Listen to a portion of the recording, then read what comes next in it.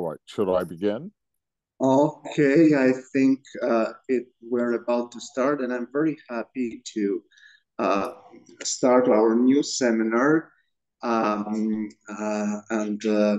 the title of and today's speaker is Professor Louis Hirsch Kauffman from the University of Illinois in Chicago, and he will tell us about diagrammatic algebra, state sums, and relationship uh, of graph theory and virtual null theory. So let's welcome. Thank you very much, Vasily. I'm pleased to be able to start your new seminar. I'm going to be another title for this talk could be called Travels with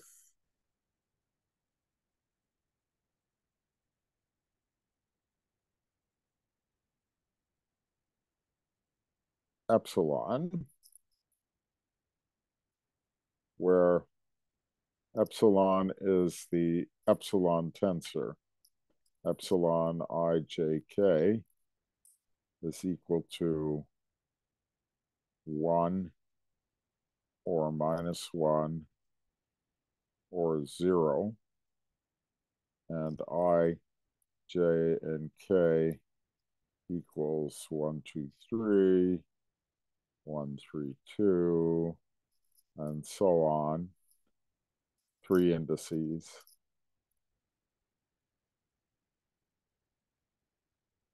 So, for example, epsilon 1, 2, 3 is equal to 1.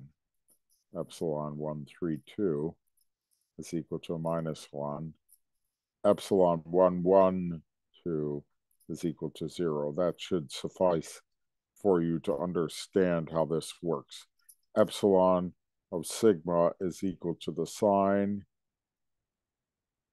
of sigma when sigma belongs to the symmetric group on 3 letters, and epsilon of sigma is equal to 0 if sigma has a repetition. Whoops.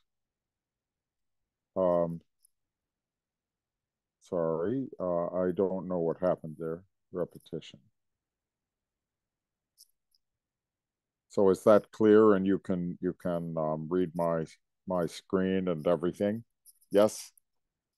So I'm introducing this now because we'll see that this is an appropriate title for the talk, but I thought I would introduce this right now. I also want to remind you of certain lore about the 3-index epsilon.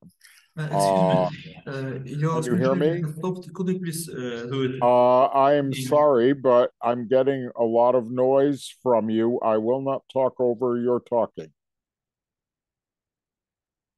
Excuse me, Are you I'm very muted? sorry. Are you muted?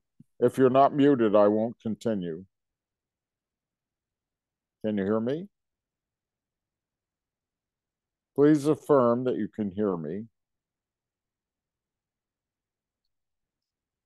Excuse me, your screen sharing has stopped. Could you please do it again? I'm sorry. I don't know what you're saying. The sound is garbled. And if you're talking, I can't talk. Can you please share your screen again? We can't see your screen so far. I thought there was something wrong. Now, can you see my screen? Yes, we can. All right. Now, have you read the screen this far, or you never saw my screen? You can see the screen now. Can you hear me? I do not know if you can hear me. No, I can't hear you. I cannot we can hear you. You fine. We can hear you fine. All right. I'll assume you can. I don't want to go on talking and not know whether you can hear me or not. So, as I said, the talk could be titled Travels with Epsilon, where the epsilon is the 3-index tensor, 1, -1, or 0. And of course, there are many interpretations of this tensor. one of them diagrammatically I will be using like this. I'll use a diagram with 3 indices on it, and this diagram will mean exactly epsilon ijk, and then sometimes we will multiply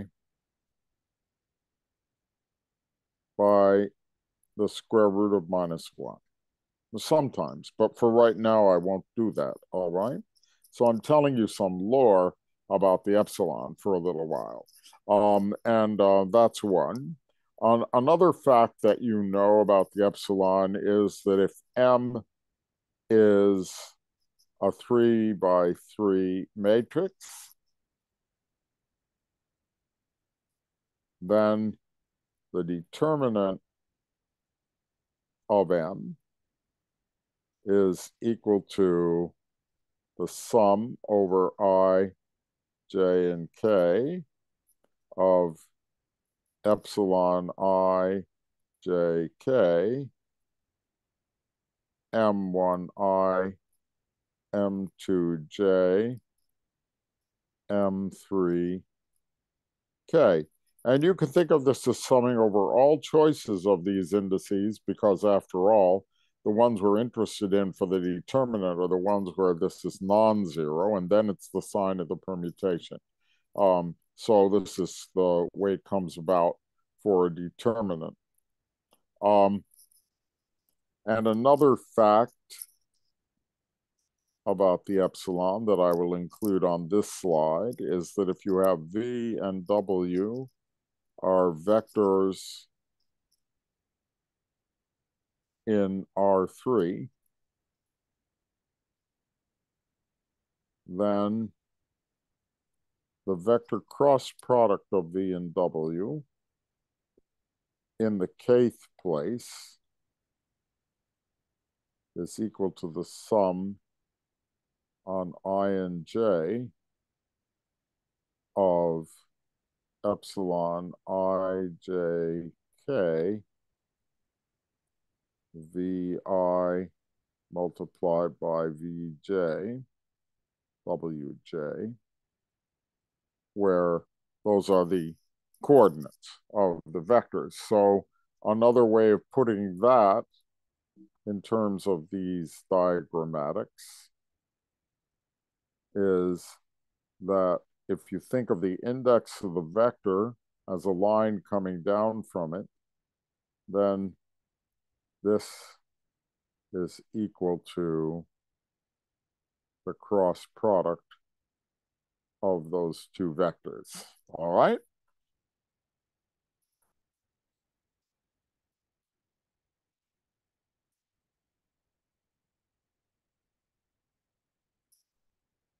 So those are some facts about the epsilon. This one is just saying this using the diagram. And now let's continue with this. We're going to talk about the epsilon for a few minutes.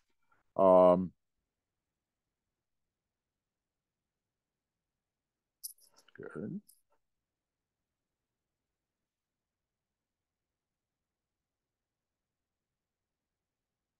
Here is a very nice identity about the epsilon that I like to write diagrammatically.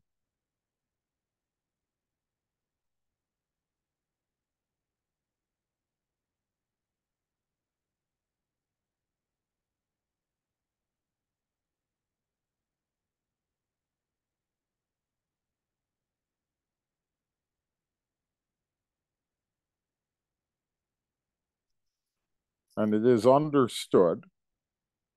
Some things have to be understood here, but I'll leave the identity in its abstract form, and we'll take another copy of it for festooning it with some indices. All right. So here, this identity, in order to understand what I mean by this identity, you need to know what I mean by a little line segment. A little line segment is an identity transformation.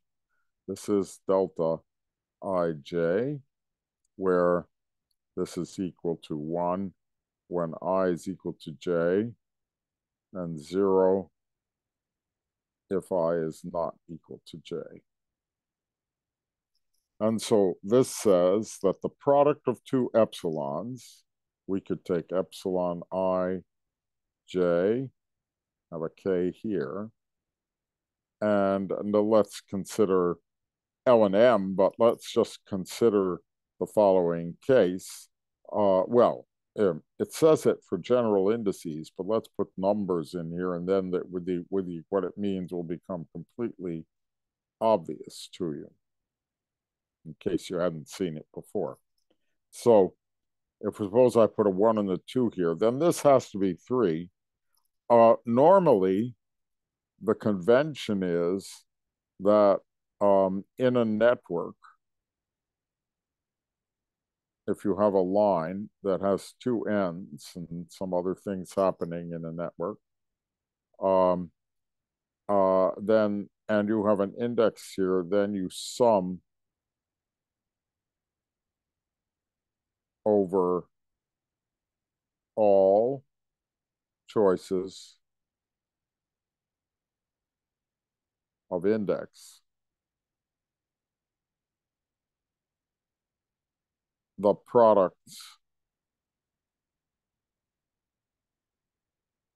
of individual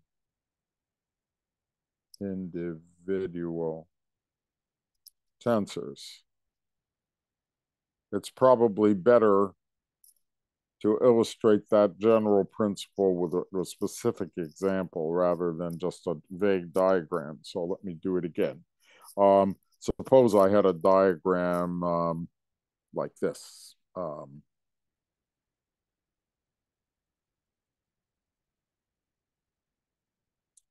V, I, W, and we had an edge here like that. Then this would be equal to the sum on I of V, I multiplied by I, W, a left and a right index on I and W, like that. All right, that's an example of what I mean. Maybe one more example would be useful for understanding the convention. The convention is that you are looking at a tensor network, which is a graph. Maybe let's do it with a knot diagram so we see how it might work there.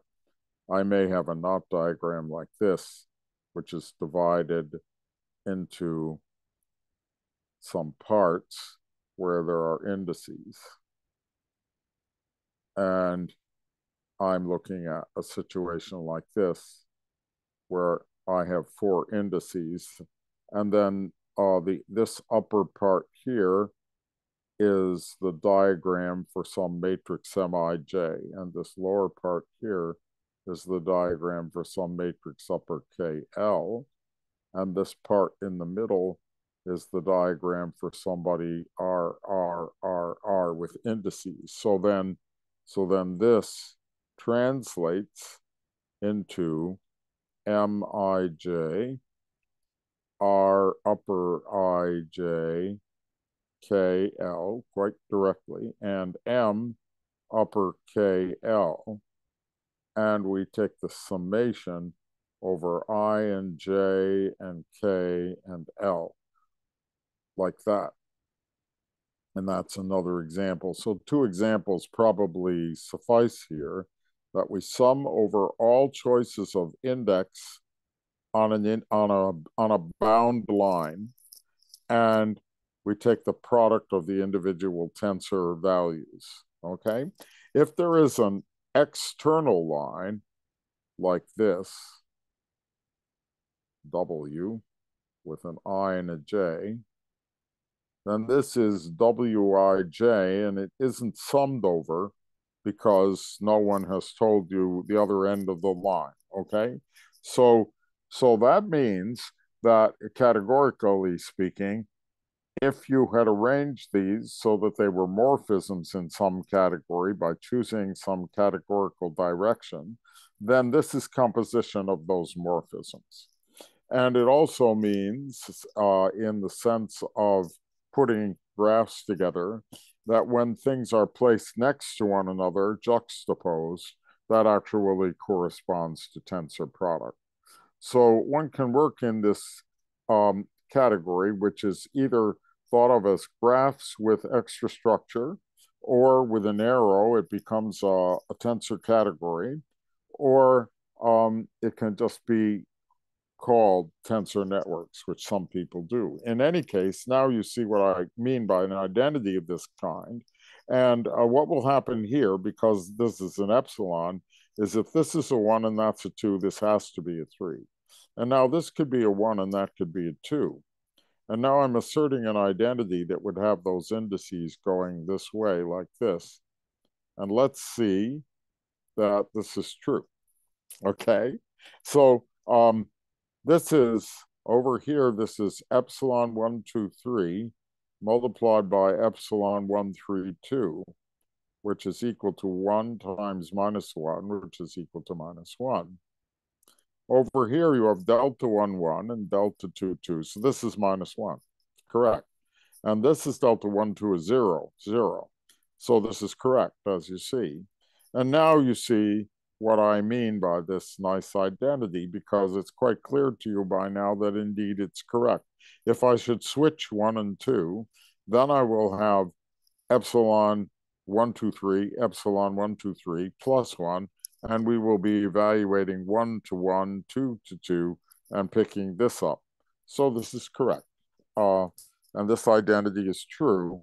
And we could now adopt it for any calculations that we want to do with the epsilon.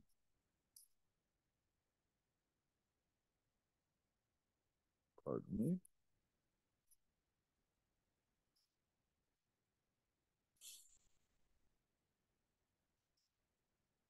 So now let's go back to talking about vectors a little bit. If I have a vector, then it has an index. For example, v is equal to v1, v2, and v3. And I will write this as the vector has an index, and the index is I. So it becomes an indexed object as a diagram like that. And then we have the dot product along with the cross product. We have v dot w, and that's equal to this, right? By our definitions, this is equal to the sum on I of vi wi, which is the dot product.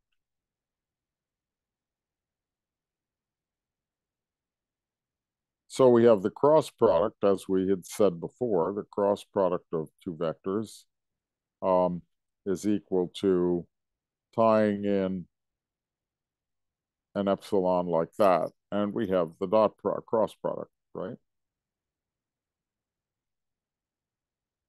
And now I can show you, before we go on to more topological things, I can show you how you can use this for doing vector calculus. So suppose you looked at v cross w cross z, the cross product of three vectors. This cross product is not associative, but what does happen? Well, when you do that, you see you have v, you have w, and you have z, and you have the cross product of w and z, and then you have the cross product of that with v. And there's our edge to which I can apply the identity. And so by the epsilon identity, this becomes minus something plus something, making sure there's space for it. And then the something is, we're going to smooth this by the identity, and that becomes this, and the z goes like that. That's doing the first part of the identity, and the second part of the identity has a crossover in it, so that these two are connected. And we excuse me, can't we get a solution to the pentagon identity here? we're looking at the Lie algebra of SO3. And indeed, you will see instances of the pentagon identity, but I better not try to make it happen right now or I will lose my time, all right? The answer is yes, but I'm not going to try to work anything out, okay? Are you satisfied with that for the time being? When you don't answer, I don't know what to do because I'm not in a room with you and I can't see you. I'm very sorry. I just would like to ask, just because we start lose our time when with the first question without answer. So I just late. Is there a problem?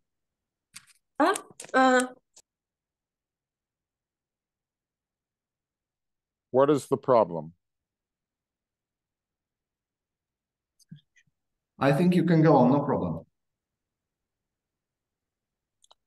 I stopped sharing so you can solve whatever problem you're solving.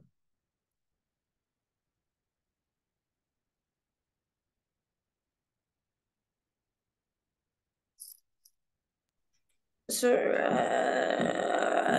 I'm sorry. Maybe it's better to write just because it's time. So what is going on?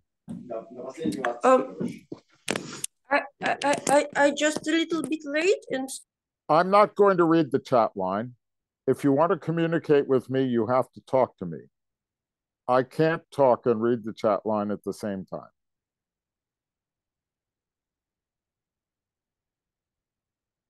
Okay, I suggest to do the following.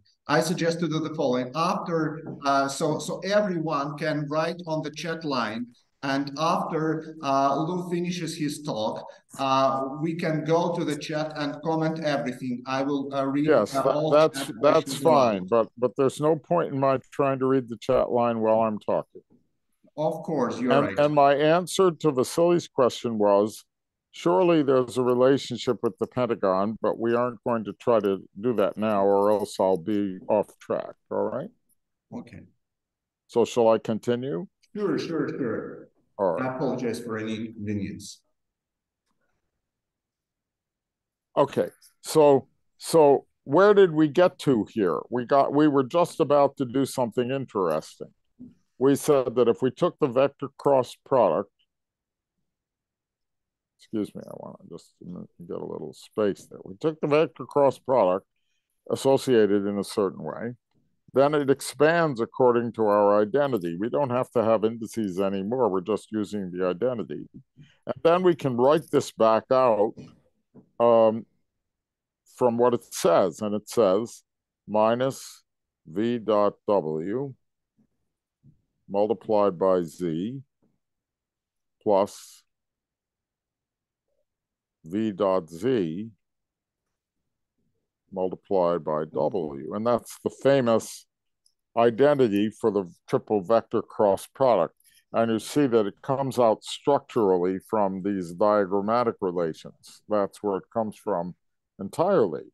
And then from there, for another further example, is if you define VW by definition to be minus V dot W plus V cross W, with the understanding that this belongs to R4. This belongs to R3, and that's one extra dimension. Then this gives you the quaternions.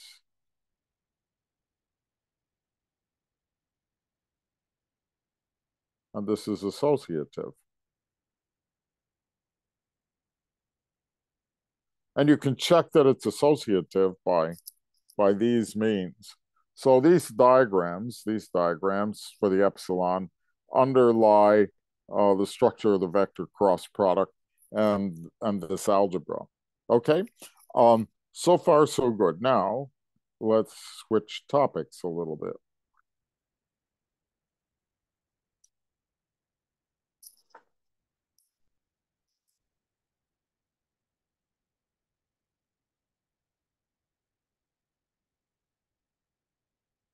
That would have been 1, so this should be 2. I didn't label that one 1, but if I rewrite the slides, I will. Now we're going to look at the map coloring.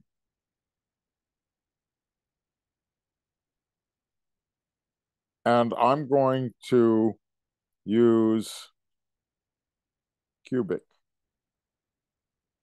maps. There's our trivalent vertex again.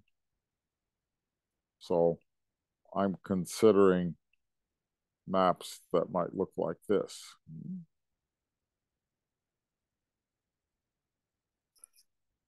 Let's see if that's my favorite example. Right, now the problem, the 4-color problem,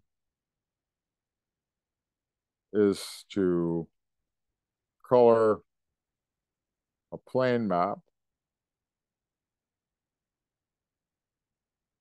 with 4 colors so that if you had a color X and a color Y across a boundary, then the colors are different, right? That's the famous 4-color problem. And it turns out that it's sufficient. Cubic is sufficient. Cubic is sufficient. That's due to Kemp back in the 19th century. And the reason that cubic is sufficient is probably worth mentioning. Suppose you had a lot of countries that were coming together at a vertex like that. Well, then you can blow up like this. Up. I'm sorry.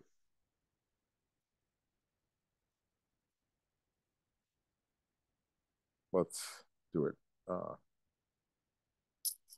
Literally do it. I can take the vertex that I don't like,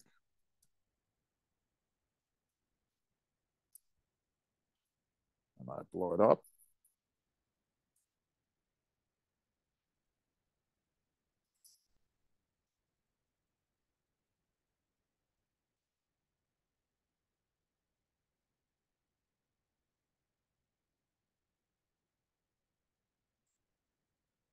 And connect it back up like this.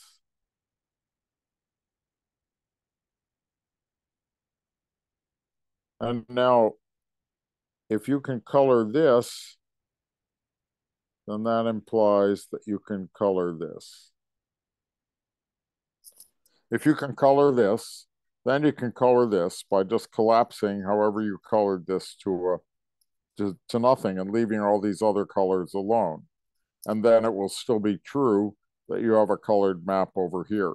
So that tells you that it is sufficient to use cubic maps, okay? So we can consider cubic maps. Now, of course, there's going to be an epsilon related to the cubic vertex, but let's go slowly here. Remember, this is an elementary talk. You may know all this already. So we're going to color this. Let's color it. Say white here and white here. And then let's say blue here and purple here, because it has to be different. And then red is needed because this is touching all 3. So that's the best you can do in this case. This map requires 4 colors. And there's an instance of the 4-color theorem happening that you can do it with 4 colors. But I want to talk about reformulations of the 4-color theorem before we get to the epsilon, which is going to come in. And one way to reformulate the 4-color theorem, I'm going to need a little room here. So let's move that guy down of the page a little bit there. That's better. And you'll pardon me, I'll clean it up. We're going to put a product structure on the colors. The colors are equal to the set W, RBG, RBP. And we're going to think of this as isomorphic to Z2 cross Z2, where W is equal to the identity. R squared equals B squared equals P squared equals W. RB equals P. BP equals R. And of course, PR equals B. That puts a group structure on the set of 4 colors. And now we're going to use that group structure by multiplying across regions to get a color on the edge. So W times P is the color of this edge, which is going to be P. And W times R is the color of this edge we're going to use to color edges.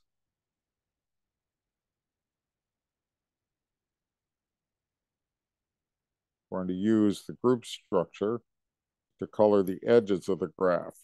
So P times B is R, P times R is B, P times W is P, W times R is R, B times W is P, B times R is P, and I think we have managed to color every edge.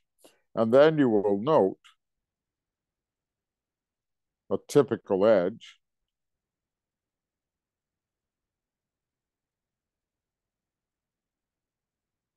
has 3 distinct colors.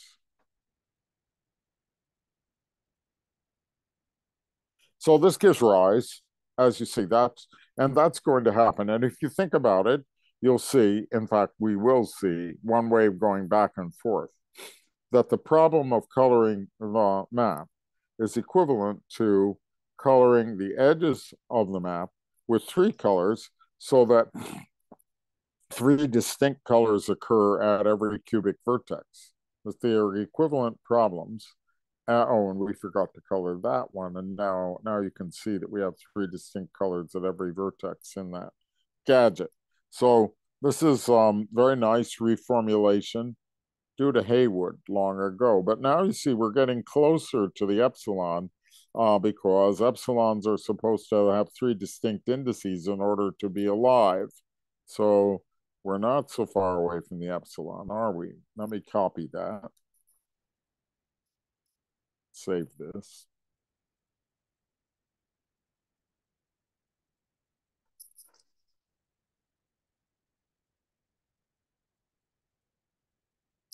Get a clean board and get that back.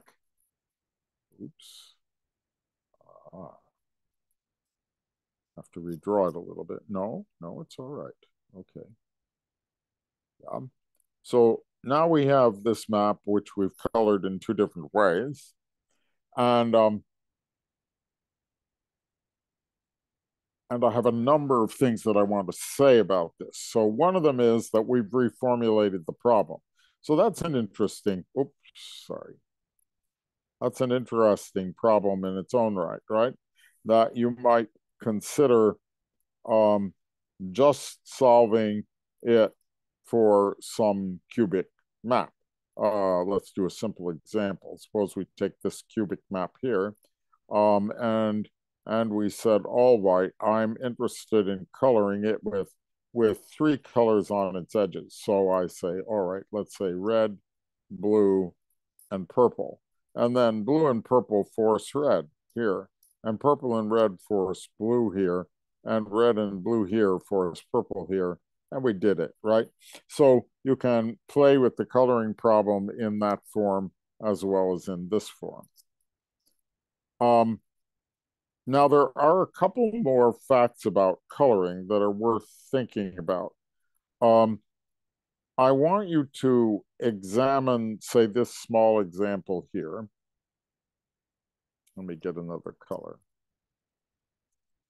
And suppose that I were to take all the purples and circle the pairs of edges that correspond to them.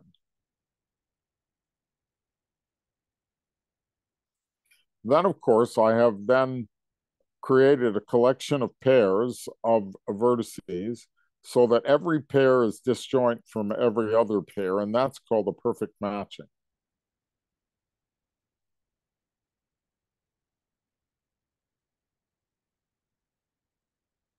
And we could do that in our other example as well. We could take the purples and join them together like that. And we'll have a perfect matching for this other graph. Where's another purple? Here, right.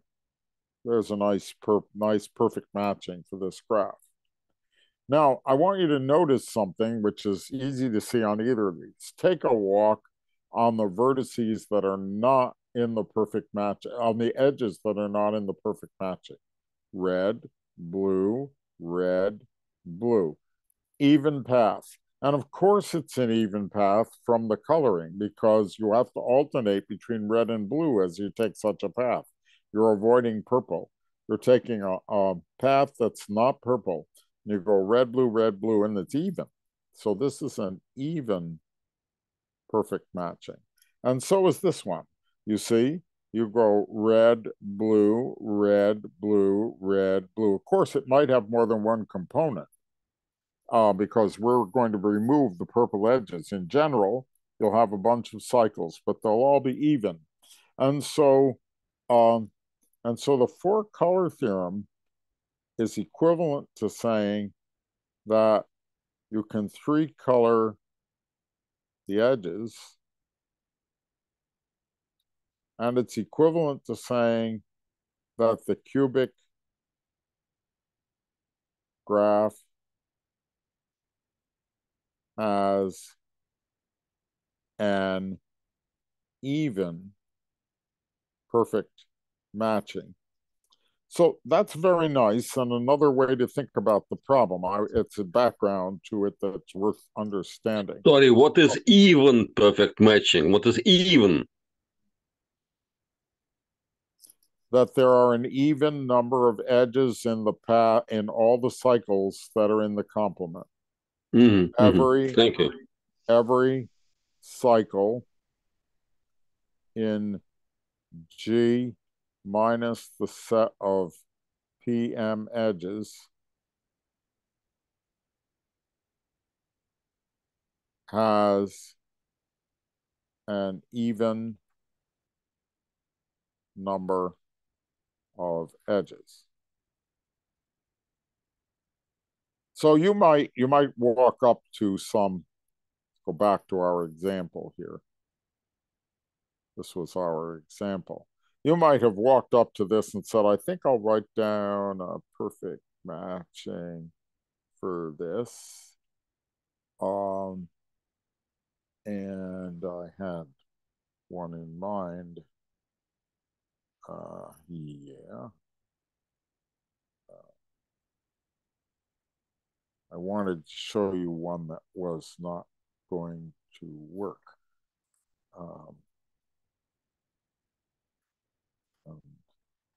There we go.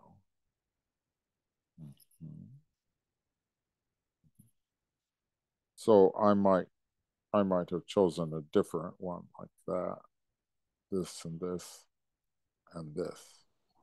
Let's see what happened there. That is a different one. All right, here's a perfect matching, a different perfect matching. Now, if you just look at it before doing anything else to it, you count 1, 2, 3, and 1, 2, 3. So this is an odd perfect matching.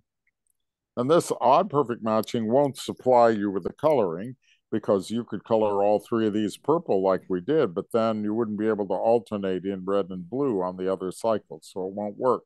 But if you're searching for colorings, you can start by choosing a perfect matching, and they do exist. Perfect matchings exists for cubic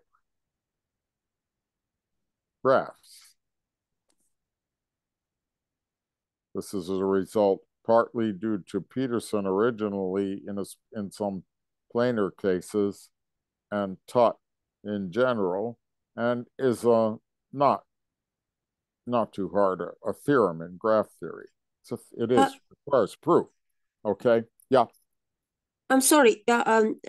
Isn't this fact is obvious just because if you remove if you will change the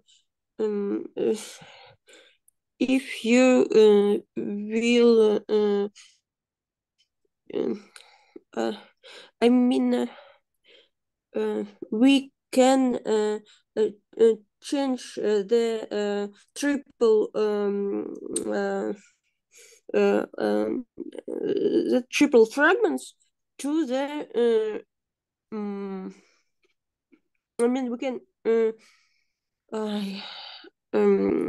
can change our edges to the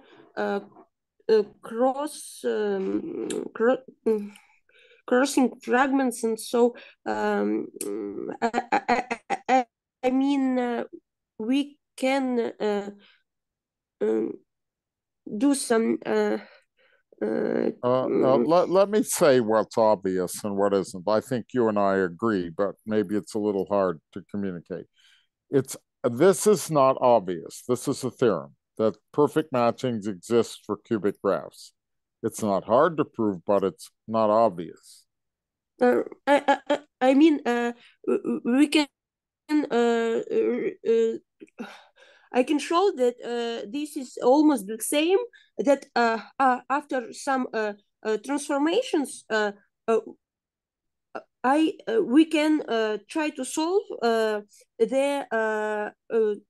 two coloring problem to the bipartite graph. I mean look, it takes you a long time to try to get to the point. I understand that, and we have a limited amount of time. Let me just, please allow me to just state what is obvious and what isn't. This requires proof. If you find an odd perfect matching, you can search to turn it into an even perfect matching. That's very interesting. And if you were to prove, you could try to prove the four-color theorem by showing that you could convert odd perfect matchings to even perfect matchings. It's a way of thinking. If you have a coloring, it gives you an even perfect matching. That is obvious. And if you have an even perfect matching, you can obtain a coloring. That is obvious. So this part, from here to here, is obvious. Okay?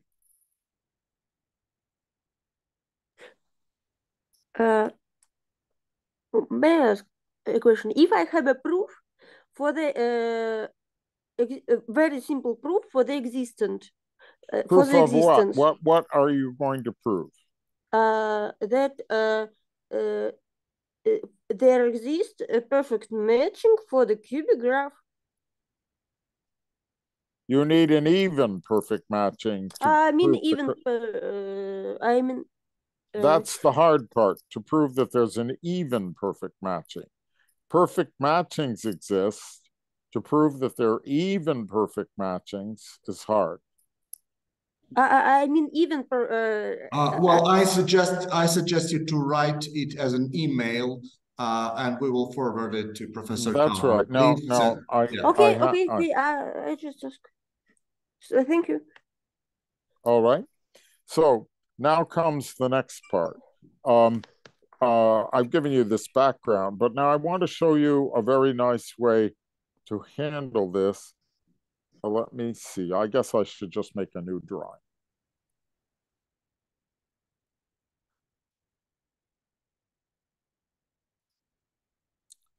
And this way will lead us two Penrose, as you'll see. But we need to do a little work. So let me go back to our example.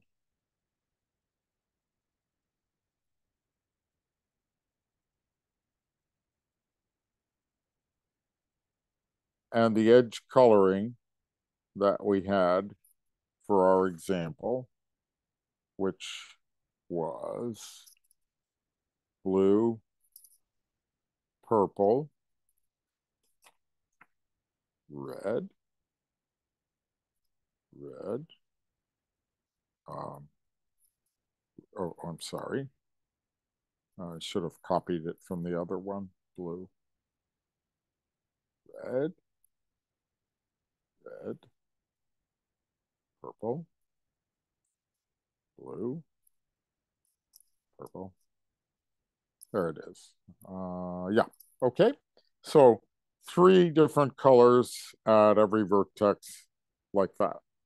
But now I'm going to make a construction. I'm going to let red be a solid line. I'm going to let blue be a dotted line if I should happen to be drawing in black and white for some reason. And then I'm going to have purple be the combination of red and blue. So this is red, this is blue, and this is purple.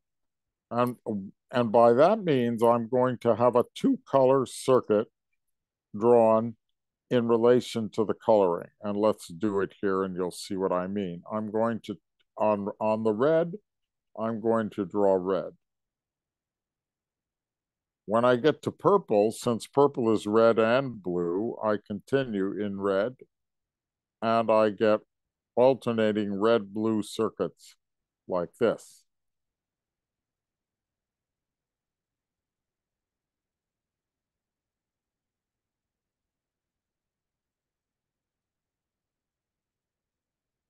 I get 1 in this case. And then I'm going to get blue circuits in the same way, and I'll draw them in constant color rather than dotted, but if I should change to black and white, they'll become. So here's blue, but blue is, blue is part of purple. So it continues on purple. I'm really drawing a blue, purple alternating circuit, and this continues on blue here, and then on purple, and then on blue, and then over here, and comes back around. And we have done it. All right, so you can see the structure of this if I were to draw it separately. There's the blue and the red. Let's see, the red.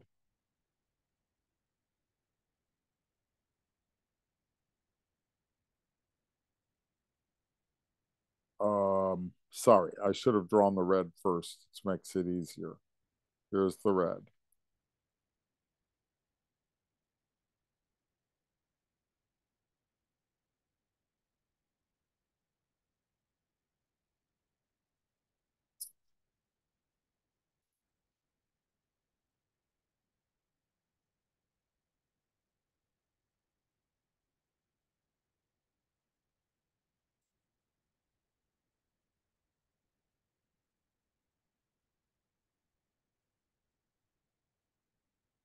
And there's the blue.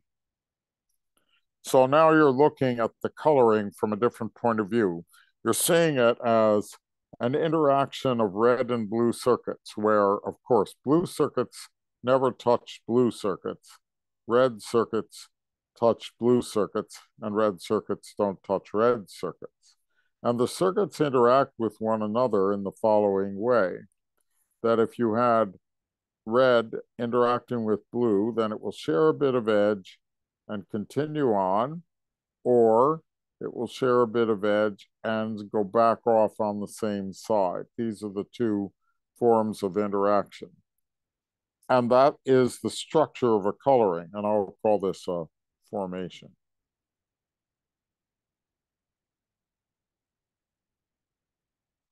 So a formation is an interaction of red and blue circuits that do this. And you see from this that we have entered a different domain of thinking about the structure of the colorings, because now I could do the following. I could say, well, I'm interested in making a coloring, so I'll draw some circuits into colors.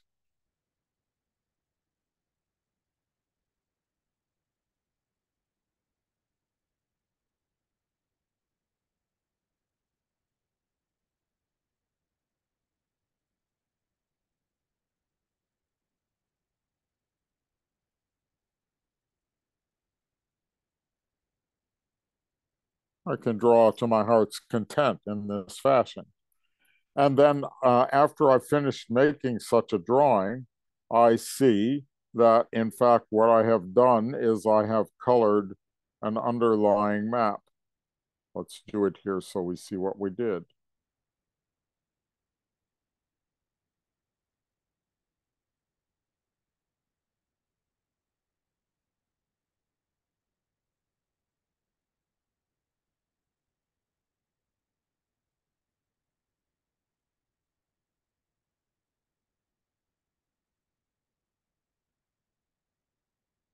So this is a coloring of that graph. So instead of taking a graph and asking, how can I color it? I can draw infinitely many colorings and consider what graphs I get. And then the four-color theorem says that making formations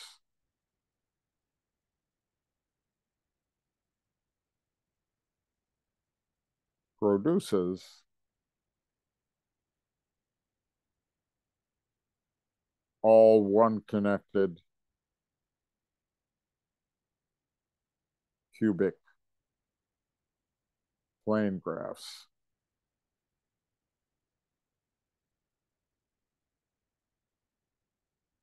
What's this one connected bit? This is not one connected. One connected, I won't write down the definition because I'm giving you an example in the complement of the definition.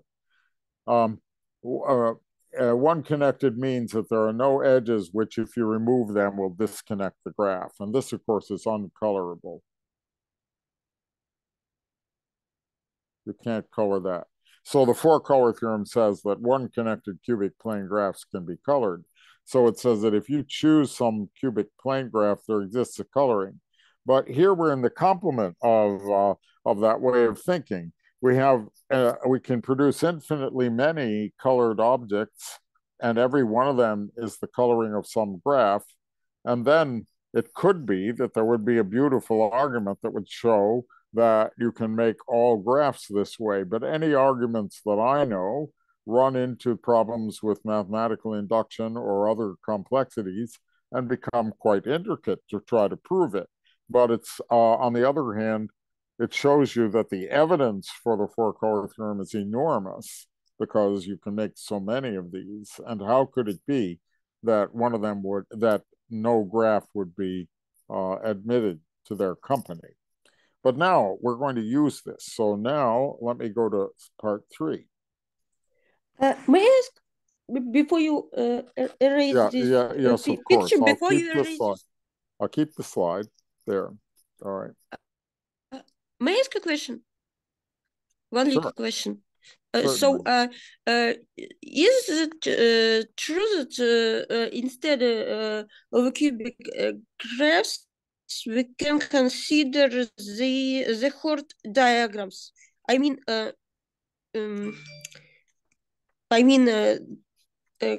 chord diagrams is the... chord diagrams.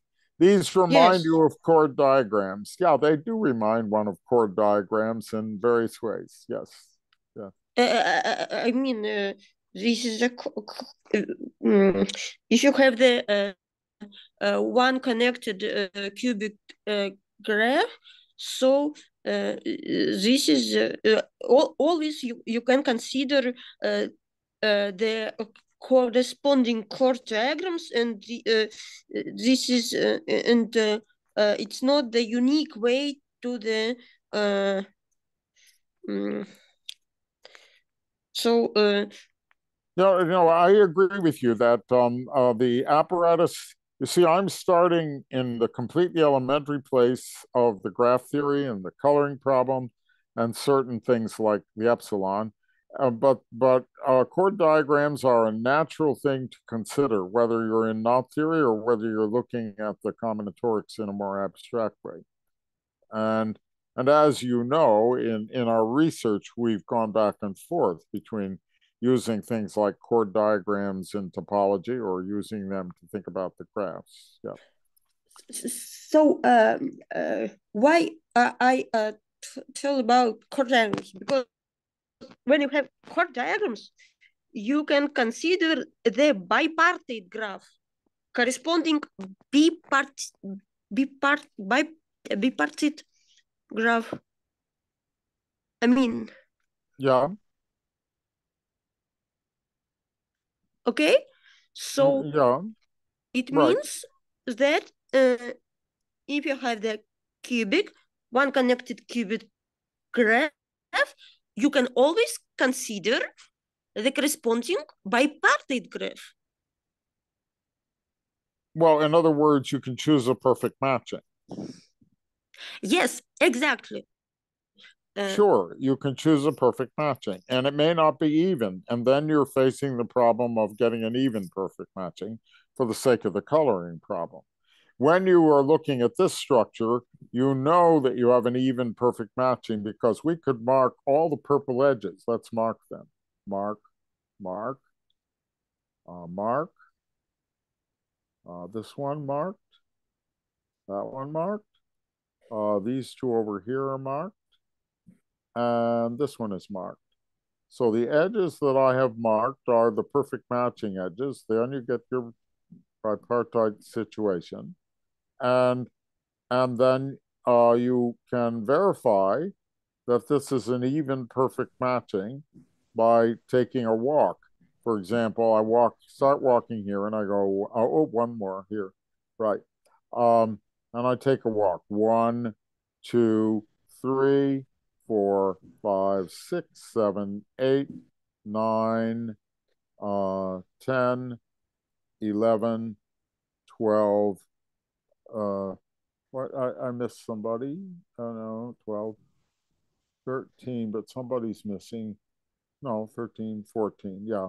And I came around in 14 edges, right? And you can check. It's perfect. It is an even perfect matching. But of course, we knew that because it alternates in red and blue on the non-purple edges.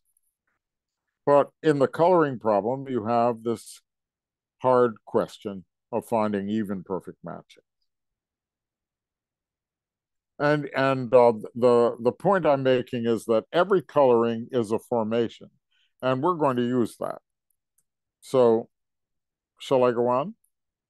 Yeah. All right.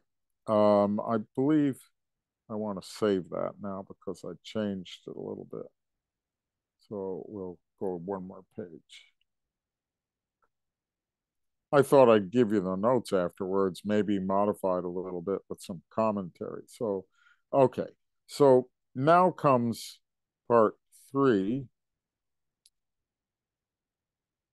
which is Penrose formula.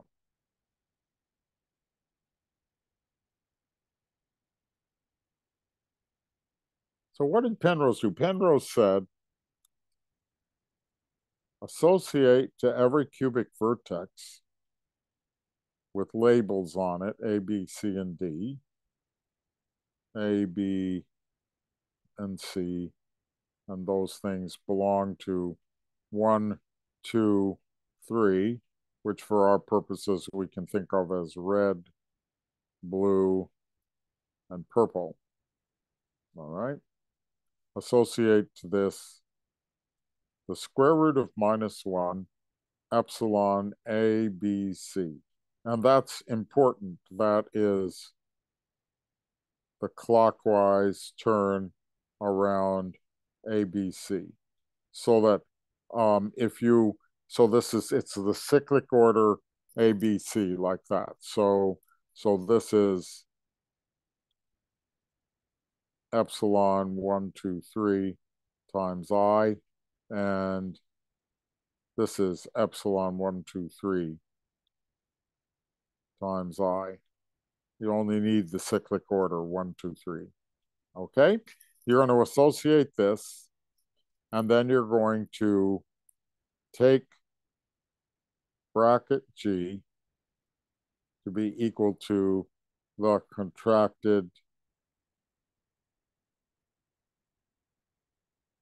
tensor value. So let's see what we mean by that. I take a graph, I label its edges,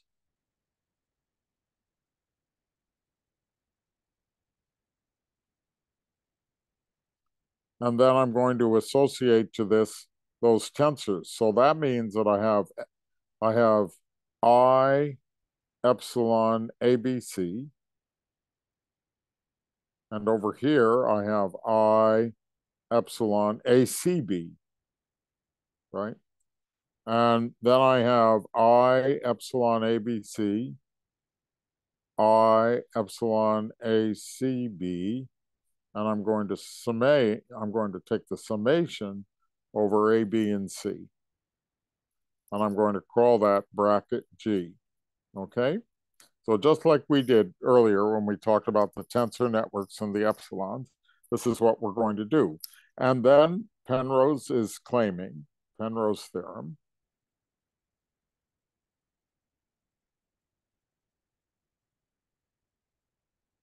is that bracket G is equal to the number of 3 colorings of G when G is embedded in the plane.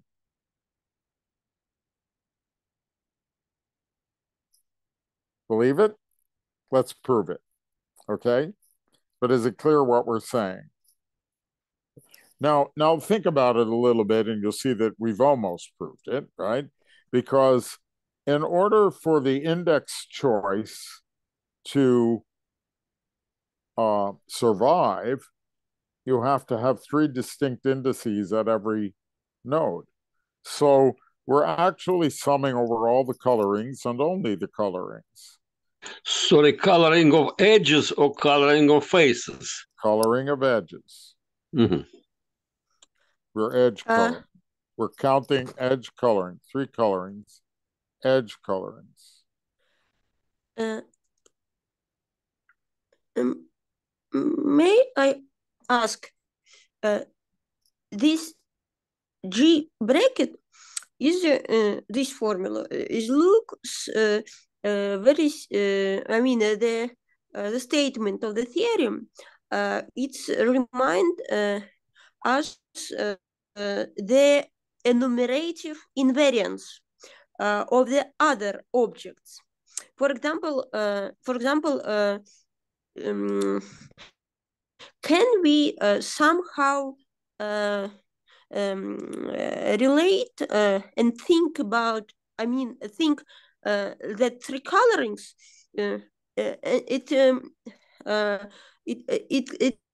it's somehow I mean we can consider the other objects. For example, the number of oh, you're asking what else might it enumerate? I mean, aren't you asking that? Oh, what is your name, by the way, so I don't keep calling you? What is your name? My name is Irina.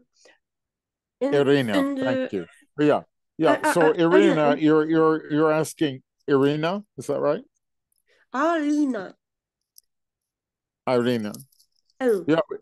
Yeah. You're asking what else might it enumerate? What we mean, for example, Gromov-Witten invariants. Yes. Invariants of Gromov-Witten. Yes. Mm-hmm. So it's one of the way of things, and about it, it can be considered as a combinatorical question about. Yeah, well, of course, we're aware.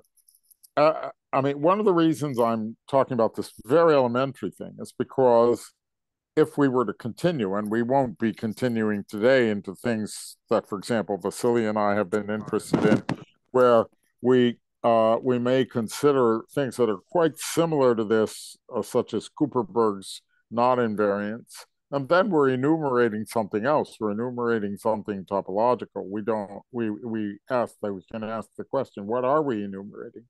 And then we're also interested in how it relates to combinatorics by virtual knot theory and so on. So even in this graph theoretic situation, you could ask, what else might this do? But what we're looking at right now is what it does in relation to the coloring problem. Is that all right? Shall I go on?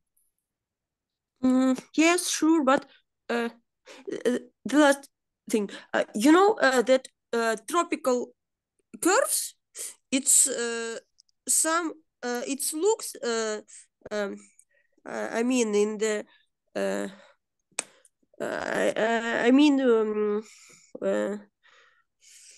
the count, the number of I mean it's we can forget about topological part of our I mean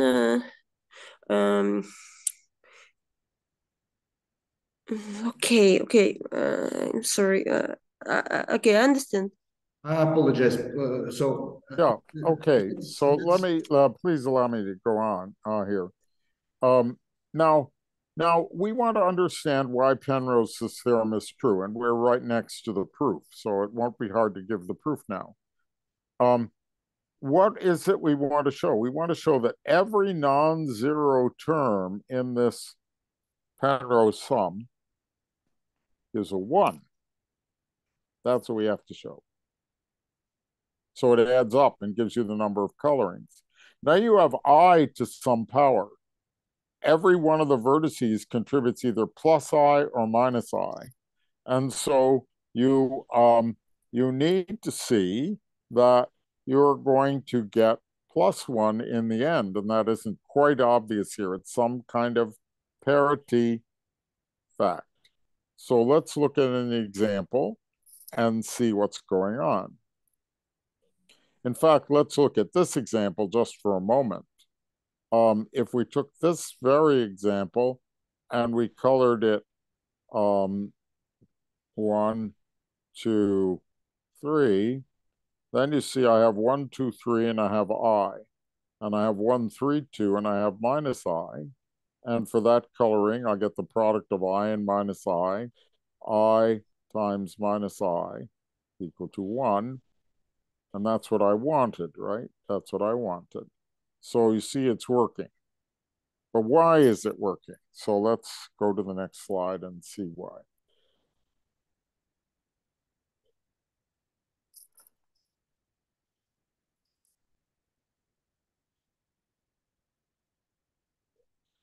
Well, you will recall that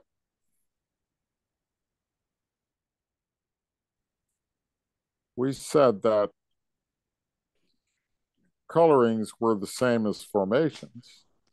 So let's examine how things are going to behave when you have a formation. Let's just choose one, like this one. Maybe I'll put another one over here.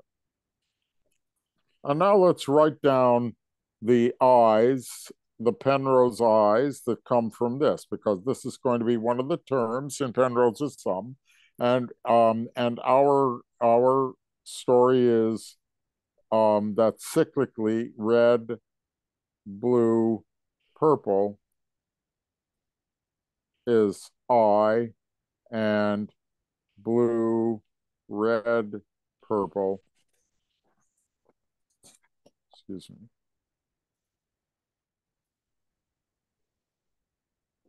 Is minus I.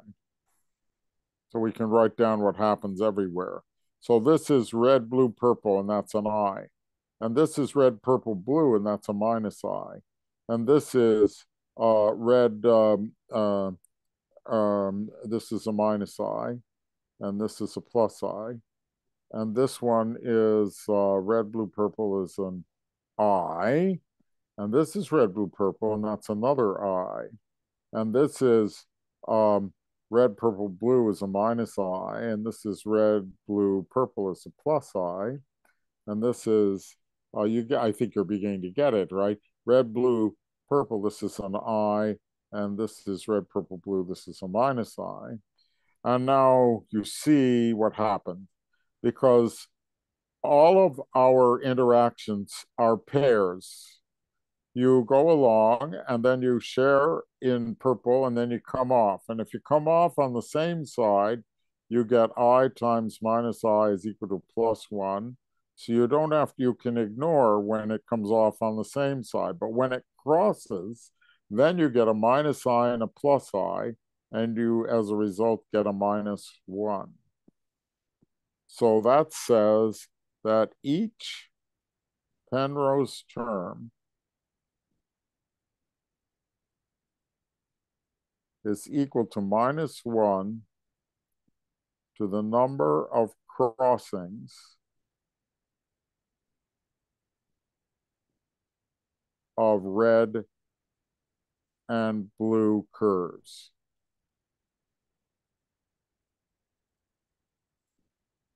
And we are in the plane.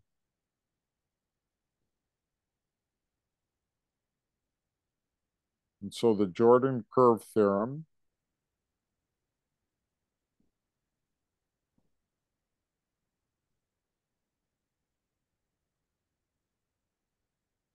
implies that, let's just call this minus 1 to the number of crossings to shorten it, implies that minus 1 to the number of crossings is equal to plus 1.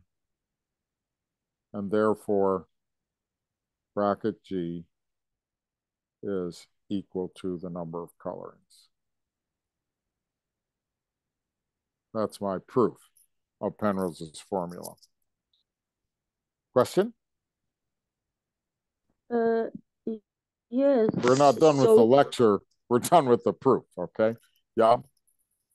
So, I'm little bit not okay with the structure of formation. So, the one step before, I mean, so we have this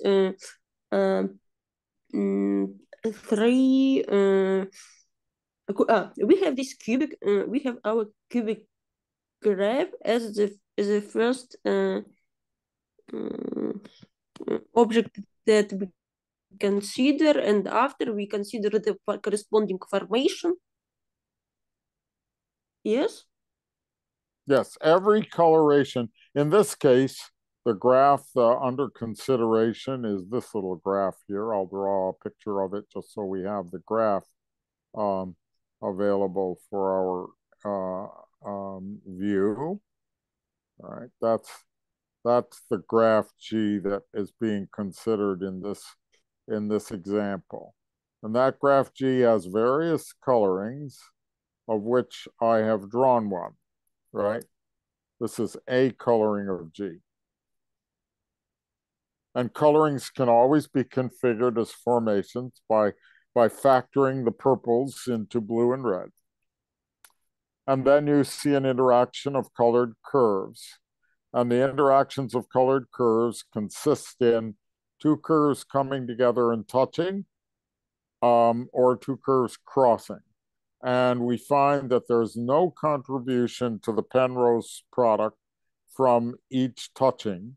So we only are looking at the way some curves are crossing one another. So is the interesting think that if there, I mean, double crossings, I mean,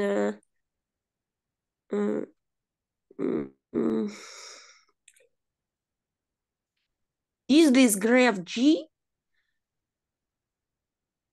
There are many, many different colorings of G. And for each coloring, there is a curve configuration of formation. And for each such curve configuration, there is a parity consideration in terms of the curves crossing one another. So the crossing configuration that we came to in this case was, I'll draw it up here in small. There were two red curves and there were two blue curves, and we don't care about these. They don't cross. I could pull them apart. But this crossed through and then it crossed back through. And this one, I don't care about them. They came apart. So this little pattern here is the parity consideration that tells me that I'm going to get +1. I'm going to get I and I. I'm going to get -1 and -1. Those are the two -1s. Here's the other -1. I didn't label it. Let's label it. While you're thinking, if you consider the bit a -1. So the Penrose contribution here was plus, plus, plus, minus, minus, -1 squared, +1. I apologize. I think each of us has many questions. For example, I left lots of questions on the chat line, and I think it would be better if we organize a sort of email discussion afterwards. Well, that's fine. That's fine. Let me go on a bit so that you see how this is related to some topology. I assume we can go on for another 20 minutes. Yeah. Can we? Yeah. Yes. Okay, fine. Sure. So we've proved the Penrose theorem. I think it's good, though, if you have direct questions about the proof to slow down and ask it. Questions about relationship are harder, general relationship. But the proof is very simple, as you see. It's just a matter of recognizing that each coloration pairs up the i's and the minus i's when they don't cross, where they do not cross, and where they do cross, you get a -1. Okay. Now, but they can cross with the two different ways. I mean, when we have a crossing, let's look at how things can cross. I'll get us some blackboard space.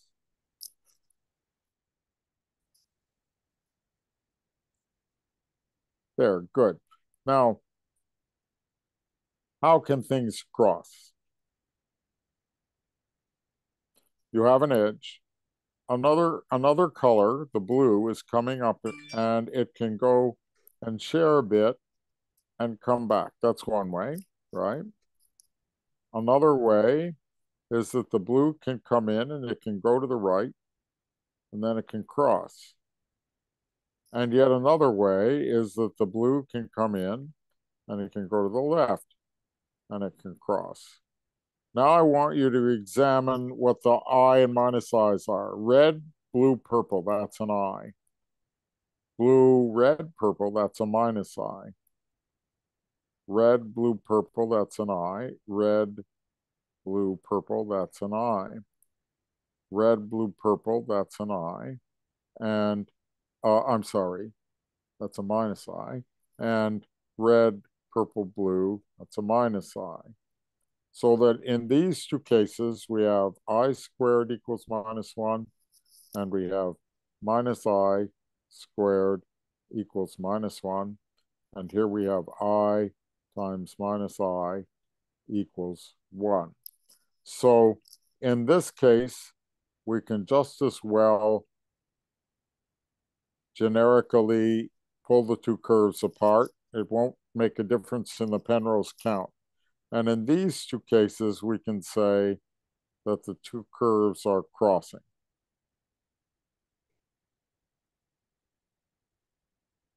And so the underlying topology of the situation is that we have a collection of blue curves and a collection of red curves, and we're counting how many times a blue curve will cross a red curve. And that's even because we're in the plane.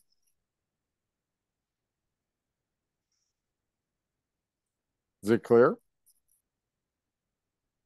Yes. All right, but now let's go on. Well, that proves Penrose's formula is true, but Penrose said more, okay? What more did he say? He said, look here.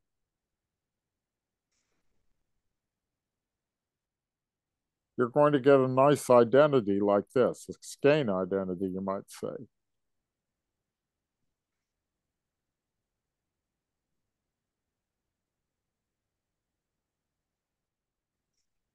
And of course, if you had just a loop in this calculation, you'd get 3. Now, why did it switch? Because you see, what we did was we're taking this to be equal to the square root of -1 epsilon, right? And we know our identity then will become whatever we get when we put square root of -1 in there, right? And that will be equal to, this will be equal to minus the usual.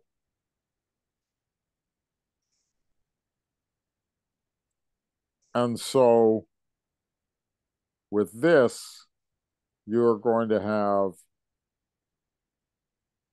the identity with a flipped sign. We had it sign here, sign there, but now it'll be the other way around. And that's what happens here, okay? And that aesthetically, that's perhaps better because you would like the minus to correspond to the crossing, and it does, okay? So this is Penrose recursion.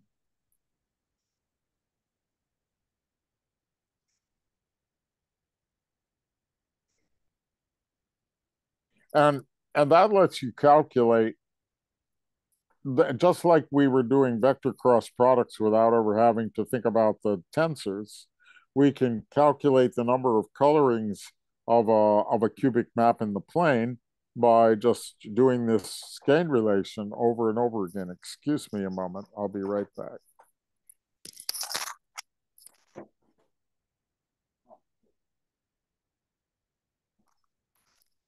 Yeah. So let's do a quick example of this. We're certainly not going to do a lot of calculations here, but this lets you calculate independently of everything else. So for example, if we had this guy and we wanted to do the skein calculation, then we would turn it into this minus this, and this is going to be equal to 3 squared minus 3, which is equal to 6. And that's correct. 3 colors here, 2 there, 1 there. Okay?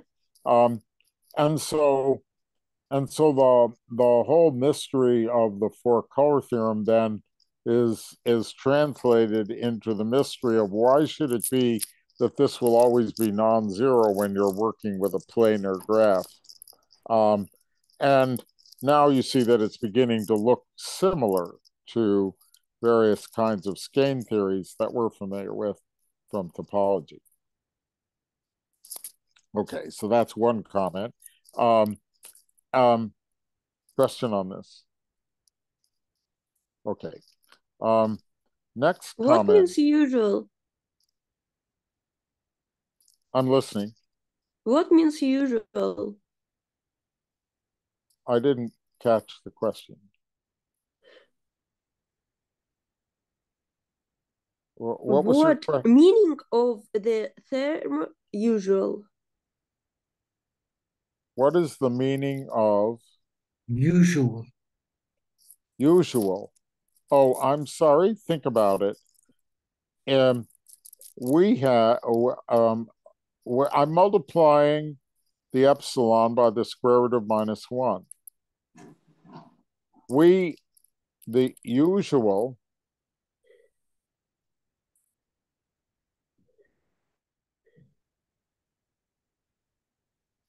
The usual was epsilon. That's what we started with. If I multiply the usual by square root of -1, then this formula, this is the new formula, and the old formula was a reversal of sign, right? You multiply by I and I. If you put an I here and you put an I here, you multiply this by -1, and this formula flips. The node for us in doing Penrose is the square root of -1 times the original epsilon. Is that clear? No? Yes. Okay, I think it would be nice if Lou makes some very final remarks, and after that we organize an email conversation and discuss. Well, as I said, we could have another session where we talk about questions about this, or we can do it by email. But let me continue talking about what I wanted to tell you. All right. So there are two directions. And the square bracket means the number of tricoloring of the corresponding cubic graphs that we obtain from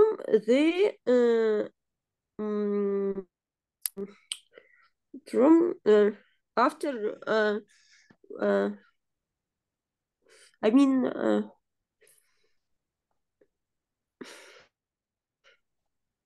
first we consider the cubic graphs. Yes, you're correct. You're correct. We proved that there are two things. We already understand that this identity is true. We've proved this identity. That's what I'm saying.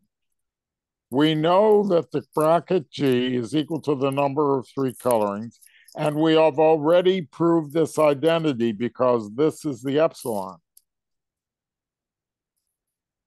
In the earlier part of the talk, we had an identity about two epsilons tied together. That implies this identity. So we know it counts the number of colorings, and we know it satisfies this identity.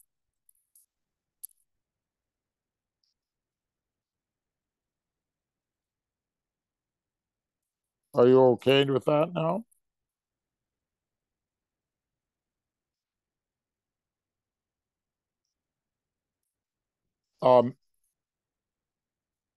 You can try it out. Do it on another example, right? I don't want to do it on a complicated example, but consider this example and ask yourself how many colorings there will be, but we're going to do it by Penrose method. So if I do it by Penrose method, then I'm going to use this edge.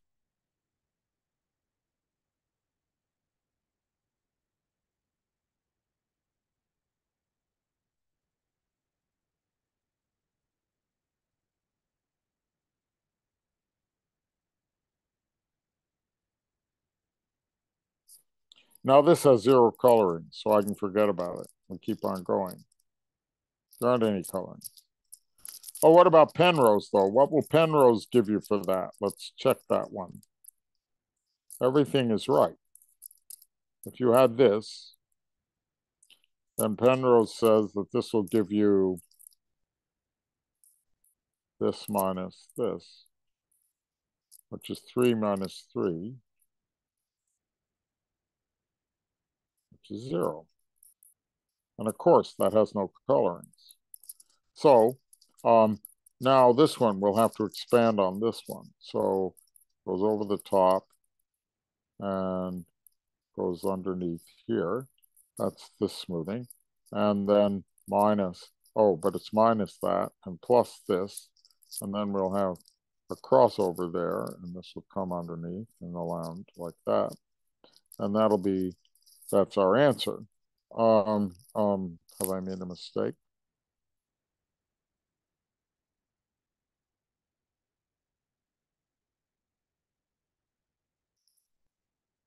Surely I've made a mistake. Let's see.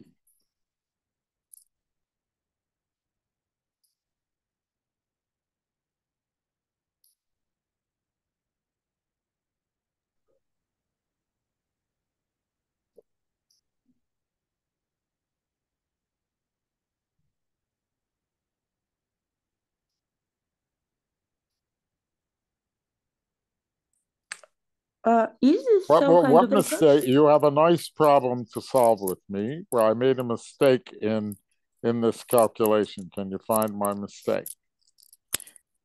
I can never find my mistakes except by redoing the calculation. So I shall redo it. And I'll be a little more careful about handling my diagrams so that we don't it would be make nice diagrams. if you finish soon, and then we organize a problem session and question session and whatever else you wish. I still haven't quite. I hope you'll just be patient with me because I decided to give a Blackboard talk, and that means going slowly through various bits and pieces of things.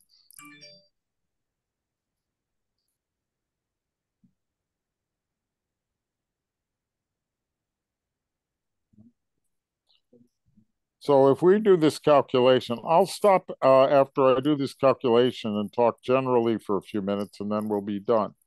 Okay? I'm doing a calculation, right? You have to focus.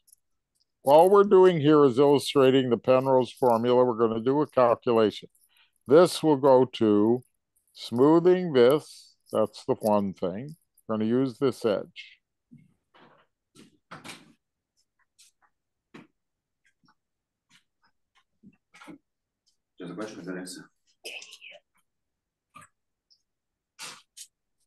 Or putting in a crossing there.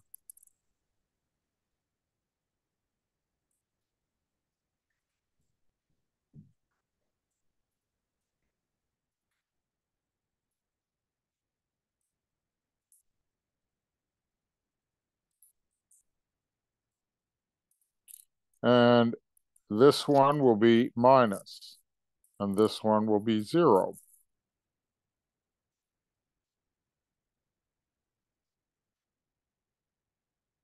Can this calculation, we can obtain it from the left?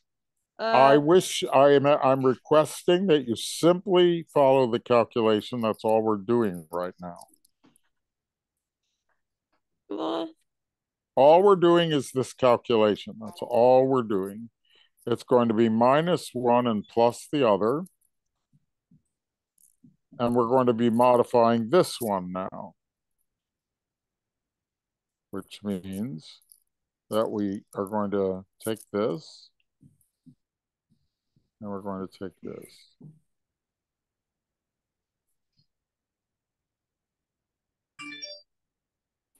And we're going to connect this, and we're going to cross connect this. All right, and now what happened? We got minus 3 from this one, and we got plus 2 curves, 9, and we end up with 6. And indeed, this also has 6 colors. But I just wanted to illustrate for you the issues in doing the calculation, and that you don't, when you do this, you're not thinking about colorings at all. You're just going through the skein theory of it, as it were, or the state sum skein theory of it. And the 4-color theorem tells you that when you have a plane graph, it will always be non-zero. I need to show you one more phenomenon, and then I will stop, although we can do a lot more.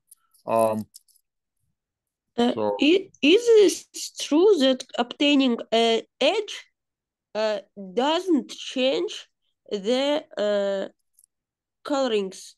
I mean, we had the graph where we had the one edge inside. I mean the picture, the left picture, and you mean the picture that I had just a moment ago? This one? Yes, this one is the. This happens to have 6 colorings, and it didn't change the number of colorings when I did that. But in general, of course, as the graph gets more complicated, it has more colorings. I apologize, but some regulations force us to finish. Yeah, yes, I understand that, and I'm going to finish now. If you'll allow me to finish. So, there are a number of things that I wanted to continue with. One, bracket G is not counting colors if G is not planar. 2, that can be corrected.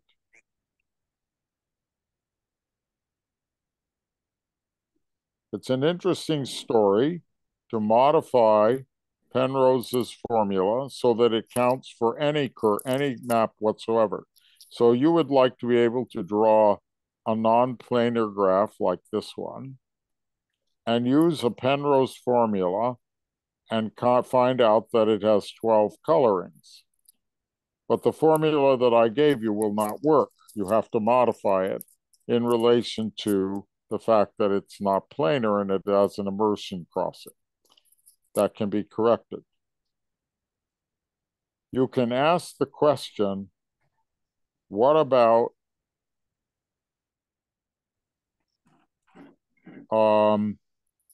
something like changing the loop value?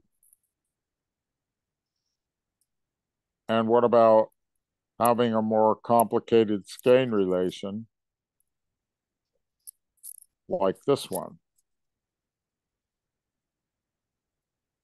Right? What about generalizing? The answer, and it's almost surprising, is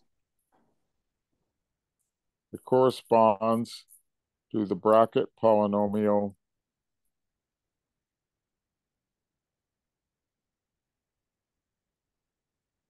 for virtual diagrams.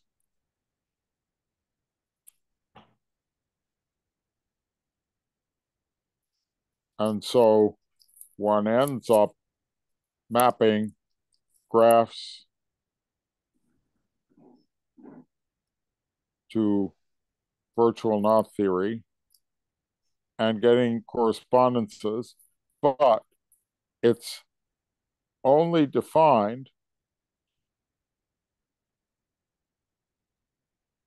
it depends on the choice of perfect matching. So it's no longer independent of how you calculate unless you choose a perfect matching. But if you choose a perfect matching,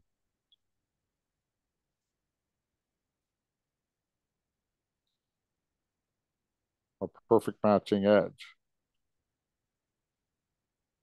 then you can take this over and rewrite it in virtual language like this.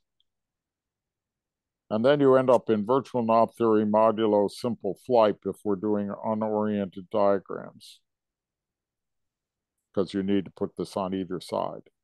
And then everything gets translated. So this is the translation. And then you have this conduit between graph theory, different conduit from some of the usual ones between graph theory and virtual knot theory. And there are many interesting things to say about that. And that's where this begins to interact with the topology in various ways. So that's the end of the talk. Look, really a great talk, wonderful talk. We would be very happy if you can give yet another talk, and we will organize whatever session, whatever discussion, everything as you wish. And sure. Really, now I have to say, I'm glad you had so many questions. I thought that by slowing it down and making it a Blackboard talk, that might help create more questions. Because when we give slideshows, it goes too fast, and when we talk more slowly, many questions can arise. Thank you very much. I'm sorry. I have the last question. What if we consider the framing of look at the left picture, and then when we change, look at this transformation, we can imagine the sign. I mean, this if we will give the sign to the left part, for example, +1 or -1, so it can definitely resolve the right side. I mean, without... So you're talking about this sign? Or are you talking about...